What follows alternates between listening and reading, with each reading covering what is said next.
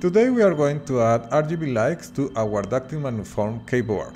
To do this, I'm going to use an RGB light strip. Hello everybody!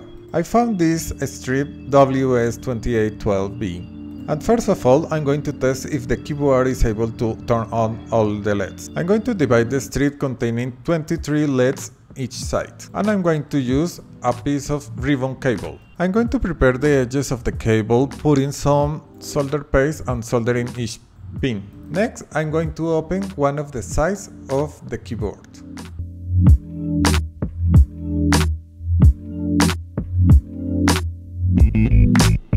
Now I need to unglue the microcontroller. To do this, I'm going to use isopropyl alcohol. I'm going to look for a free port to connect the central cable of the ribbon cable. This is the one that is going to control the LEDs. In my case, I'm going to use the port number 4 of the Pro Micro. The other two cables are going to be soldered in VCC and GND respectively. Now I'm going to connect the USB cable to the Pro Micro and leave it in its position. And I'm not going to glue it, because this is just a test. And this is how it looks. Now in the folder of the Dactyl Manuform, we are going to open the rules.mk file. And we look for RGB light enable, and we make sure that it's saying yes. Now we open the 4x5 folder, and in the same file we are going to be sure that the RGB light enabled saying yes, and save the file. Now we open the config.h file, and in here we look for RGB DI pin. This is the pin where I soldered the central cable. In my case it's D4. And also the quantity of LEDs is going to be 48.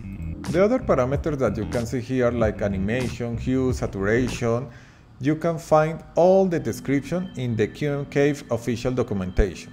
In the RGB lighting section, you can find all the steps to enable RGB lights. For example, here is the first step that we already did, that is put yes in this parameter, and we need to define the pin and the number of LEDs. And for split keyboards, we need to define this parameter as 23 and 23 in my case. We can find also all the animations that we can use. In the configuration section, we can see the hue, saturation, brightness, and all the effects that we want to configure. Now, inside of our keymap folder, we are going to open our default keymap. And we look for the race layer. In here, I already defined some of the attributes for use the RGB light. These key codes that I configured here are in the QMK official documentation. Each of one is describing in here, and it tells me that toggle is to turn on and turn off the keyboard lights. Also, we can find all the effects, how to activate breathe mode, plane mode,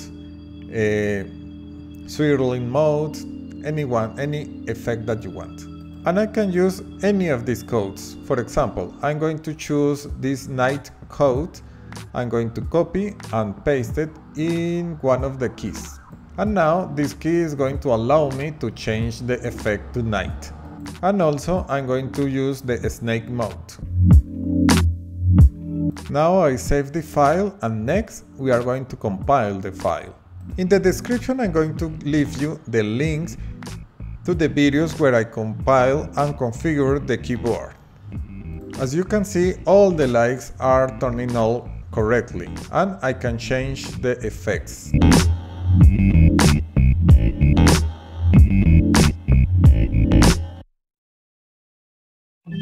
Here you can see that I am using for input the DIN pin.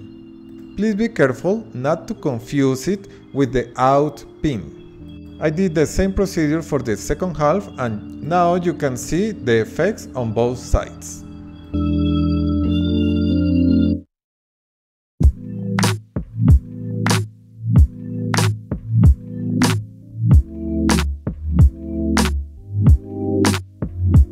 Now I'm going to put each LED under each key. I'm going to open the first half, and I'm going to bend in a zigzag pattern the strip. This strip is very flexible and allow me to do this. Please be careful not to apply too much force, because you can damage the strip or the LEDs. And this is how I'm going to glue the strip to the switches. Please be careful to isolate the copper pins to avoid any short circuit. Now I'm going to cut the strip based on the quantity of switches for each of the columns that I have. And I'm going to use pieces of ribbon cable to join all of these parts. The right order to solder these parts is DO or D out is going to be soldered to the DI or D in. To begin with, I start with the DIN pin and then I continue this chain until the last one. As you can see, the quantities are different for each column, and for the thumb keys I'm using 1 or 2 LEDs in each part. Now I'm going to use hot glue to put each LED in its place.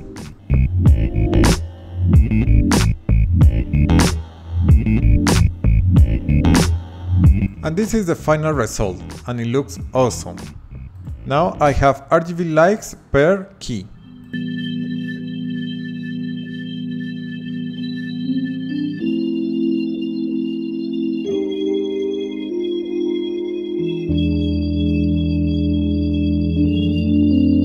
Now I'm going to do the same procedure with the other half.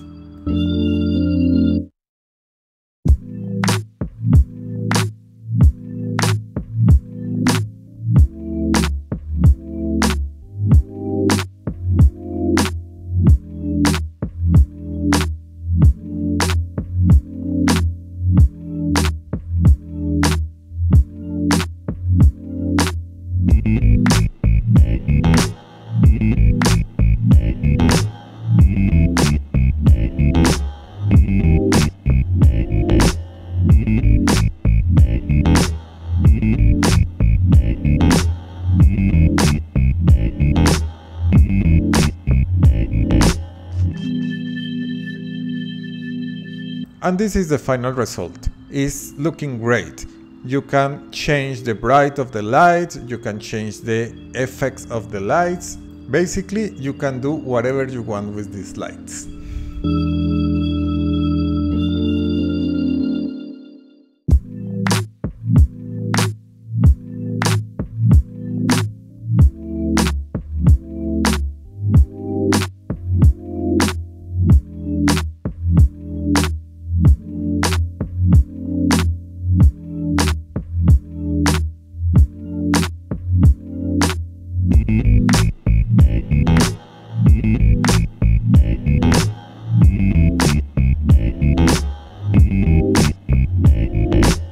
I hope you liked this video and the result of our new keyboard. Please give me a like, subscribe or leave a comment if you want more information about this.